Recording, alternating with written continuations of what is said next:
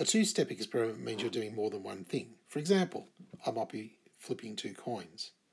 This table here shows the outcomes. I can get a head with the first coin and a head with the second, a tail with the first coin and a head with the second, head, tail, and tail, tail. There are 4 outcomes, and so I can use that to help me work out probabilities. The probability of getting 2 heads is 1 out of 4, because there's one way of getting 2 heads and there is 4 possible outcomes. The probability of getting 1 tail is actually 2 out of 4, and that's because I can get 1 tail here and 1 tail here. And that ends up being a half. The probability of getting a head and then a tail is actually only equal to 1 over 4, because I have to get the head first and then the tail second. I can't get the tail and then the head. And the probability of getting at least 1 head means that I need to have a head in any of the outcomes. All 3 of these have got a head in them. So the probability of getting at least 1 head is 3 out of 4. So let's have a look at calculating some probabilities when I take these beads out of this bag and replace them each time I take one out.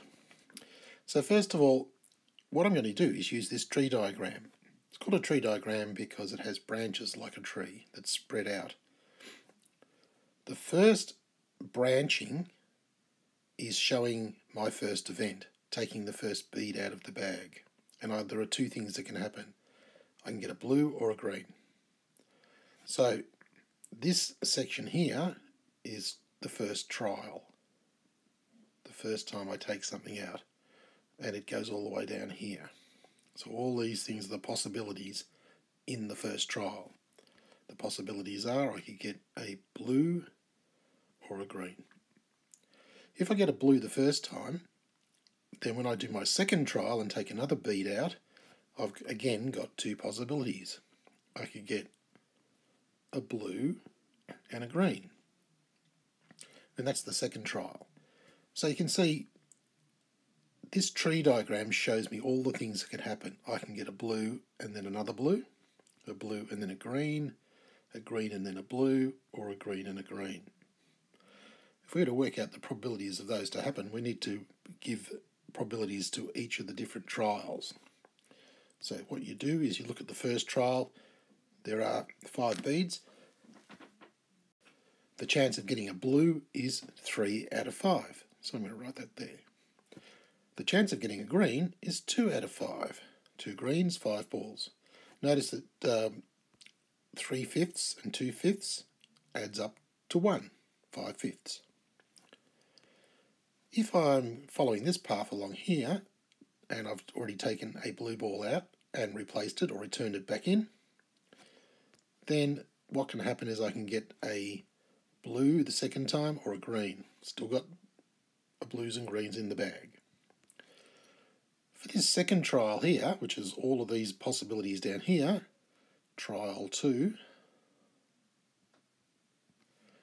I can get a blue again, and that's a 3/5 chance of getting a blue, or a 2/5 chance of getting a green. If I follow this path, the same thing happens. 3/5 and 2/5. To work out the probability of getting 2 events in a row, we use this rule up here. The probability of A intersection B is probability of A times probability of B. And that will work in this case because the 2 events are independent of each other. Okay, so let's have a look at the first one. The probability of getting a blue and another blue is the probability of multiplying those 2 answers together. So the probability of blue intersection blue is equal to 3/5 by 3/5, which is 9/25.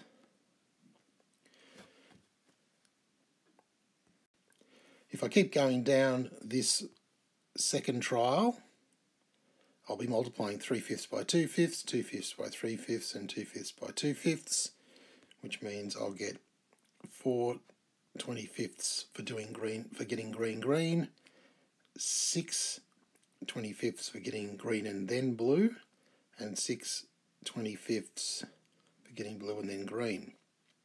Adding on all those up will give me 25/25.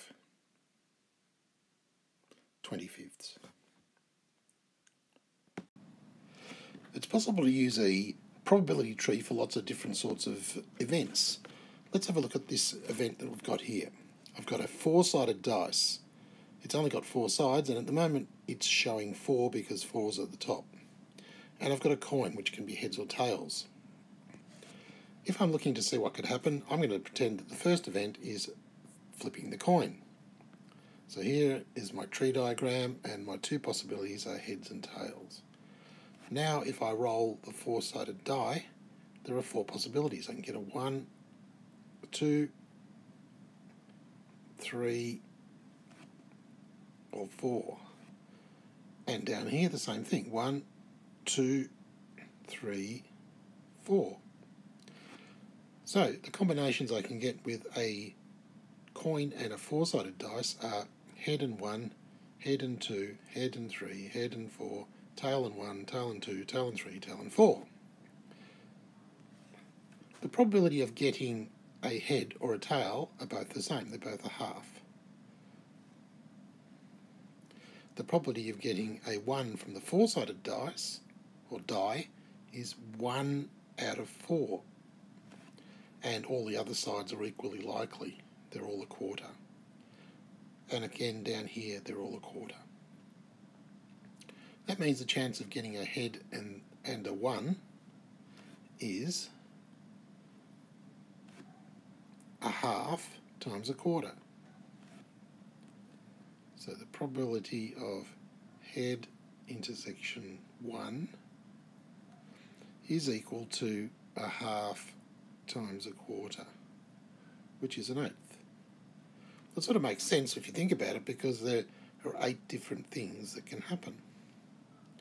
And each one is equally likely. So a head and a tail are equally likely. 1, 2, 3, 4 are equally likely. Sometimes we get strange ones. For example, if I said to you, what's the probability of getting a even number, and I don't care about the heads or tails, well then there's actually head and 2, head and 4, tail and 2, tail and 4.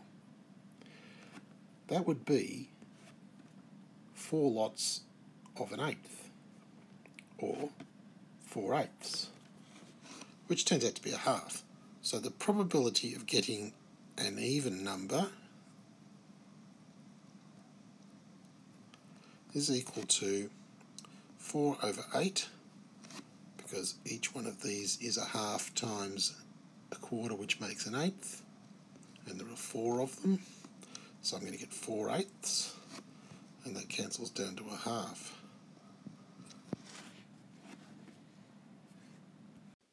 Another way of showing what can happen when we have 2 events is to actually use a table. In this table here, we're rolling 2 dice. Along the top here, I've got 1 dice, 1, 2, 3, 4, 5, 6. Down the left, I've got the other dice, 1, 2, 3, 4, 5, 6.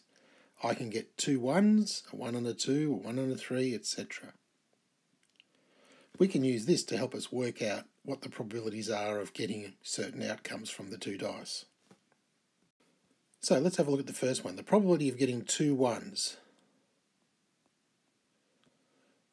That's going to be equal to 1 out of 36.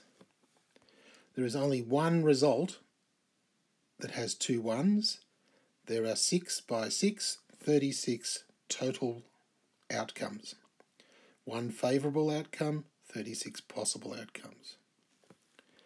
Now let's look at the next one, which is actually getting at least 1 4. To get a 4, I need to be in this column or in this row.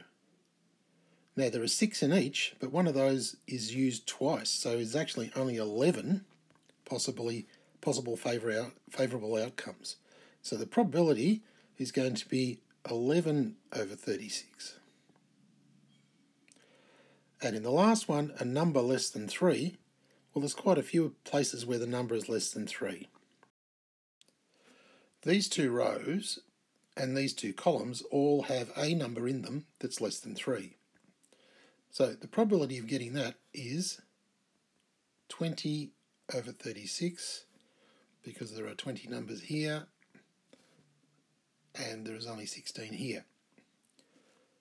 That means 20 over 36 is a probability of getting a number less than 3, which turns out to be 5/9. There are some games like Monopoly where you roll 2 dice and then you add the 2 numbers on the 2 dice together to get a total. So in this table here, I've shown the different totals you can get depending on what you roll. If you roll 2 1s, the total is 2. If you roll 2 6s, the total is 12, etc. You notice that with this arrangement, there are a lot more 7s than any other total. Let's work out some probabilities. The probability of getting a total of 2 is 1 out of 36. There is only one total of 2. The probability of getting a double is where you get 2 numbers the same. That's these ones in this diagonal along here. So you can see there's 6 of those, because you can have 2 1s, 2 2s, 2 3s, etc. So the answer to that is 6 over 36, or 1/6. The probability of a total greater than 10 just means we need to have these 3 here, which would be 3 out of 36, which is 1/12.